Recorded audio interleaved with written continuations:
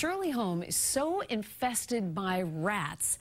The family here says it can no longer live in this house, and they say the town is partly to blame. Those homeowners also say they're not the only ones. Neighbors have been putting up with rodents for months, and nothing they do can get rid of them. And as Juli and McDonald explains tonight, the family says they want the town to start taking them seriously. Well, this family left their home close to 2 weeks ago out of concern for their safety and their children's health. As they wait for town leaders to take action, they're now worried how much worse this problem could get.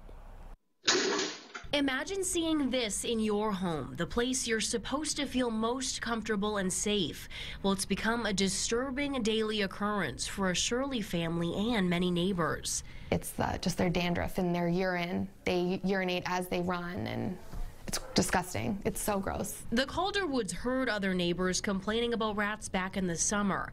Then just before Thanksgiving, they realized the unsettling and expensive issue had made it to their house. Between the traps and the poisons and all of that, and then it ate our cabinet like completely, just ate it away, and our brand new dishwasher, it completely destroyed it. She says it was standing room only at the most recent town meeting, with many Shirley neighbors pleading for help. Calderwood wants her 3 kids to enjoy Christmas where they belong. And it just worries me, no matter how much, cleaning we do and how many checks we have on the house, like that is going to take a long time to kind of get over, I think, for us all to be really comfortable in the house again. Town leaders are now forming a special committee, including neighbors, to find a solution. They plan to meet on Monday. In Shirley, Juli, McDonald, WBZ News.